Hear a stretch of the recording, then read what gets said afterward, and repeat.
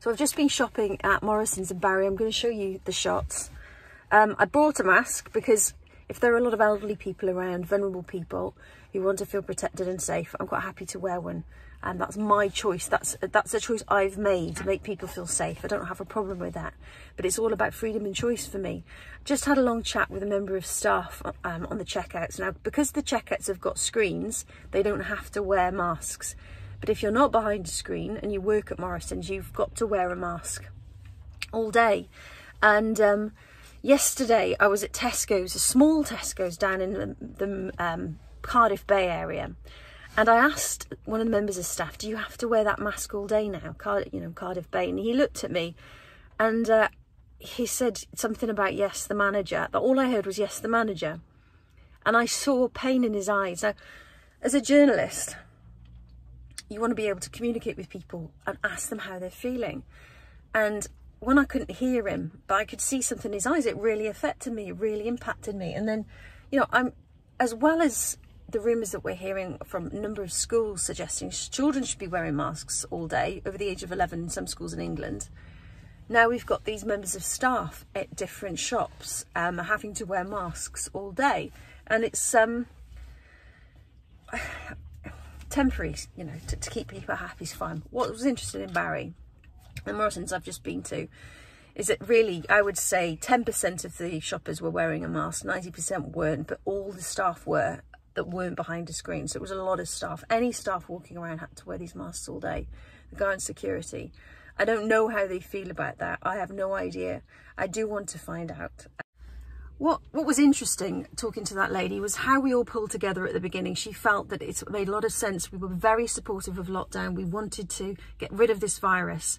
But when it's coming in now, and I've heard this so many times, why after 3-4 months, they said they've had no cases of coronavirus at the Morrison's in Barry, and in other parts of the country, there isn't any. So why are we wearing masks now? And that's what's making people suspicious. Now, I'll share with you, people that I've spoken to are too scared to say this, okay, publicly. Maybe they are, maybe they're not, but lots and lots of doctors follow me. One in particular said, this is starting to get quite dark. Now that's a problem for me. If people are starting to think, why are they bringing in masks now? Why is Cressida Dick saying that we should be shaming other people because they can't enforce the rule, mandatory masks in England, that she's actually encouraging people to police each other?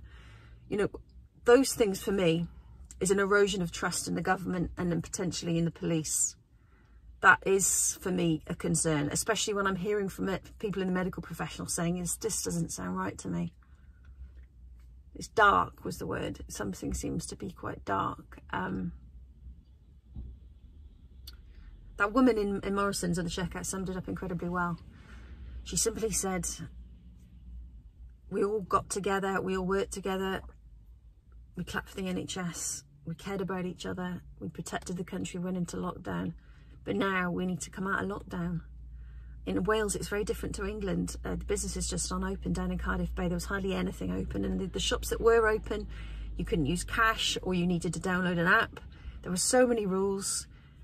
I could see it was destroying businesses. I've heard it has destroyed businesses already. They just simply can't keep up with the rental payments because they're not getting any income in. And they may have utilised all the grants and loans that they can.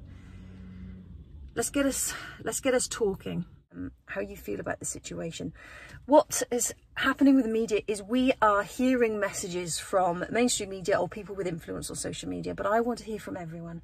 So I've got this telephone number and I want you to send me your videos. Please state your name, where you are in the country and how you feel at the moment about the situation.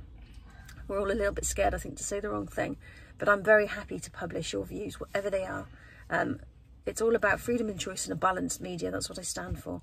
Please use that telephone number to send me your videos on how you are feeling. Please make sure that you say your name, your job title if you have one, and whereabouts you are in the country, and state what you think about this situation. Right now, where we're at. Tell me about how you feel. Don't just share information or evidence. I think this is a trust war now.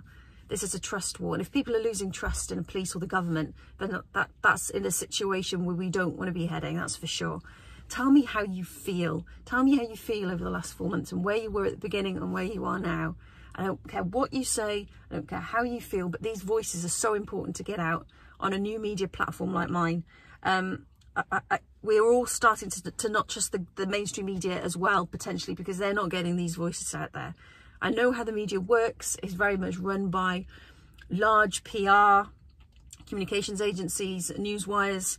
You know, the voice of the people is on social media, yes, but let's put some power behind the voice of the people. I'll certainly put it on my platform. Keep an eye on it, watch, share, and I'll get your voices out there. So this is the telephone number. Please do send me your videos. It's a special telephone number just for these videos, just to hear from you guys.